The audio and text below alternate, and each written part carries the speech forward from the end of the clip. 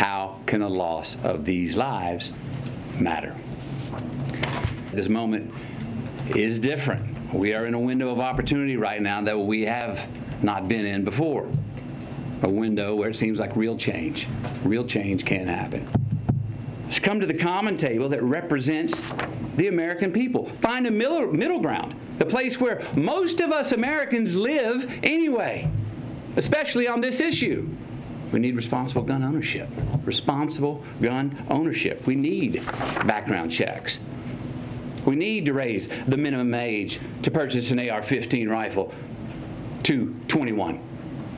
We need a waiting period for those rifles. We need red flag laws and consequences for those who abuse them. These are reasonable, practical, tactical regulations to our nation, states, communities, schools, and homes. Responsible gun owners are fed up with the Second Amendment being abused and hijacked by some deranged individuals. These regulations are not a step back. They're a step forward for a civil society and the Second Amendment.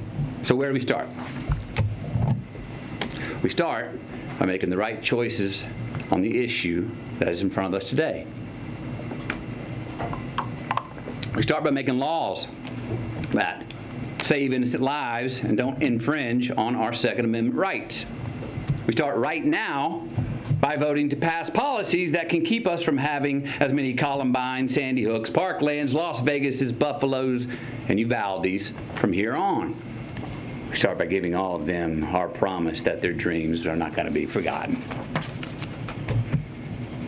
We start by making the loss of these lives matter.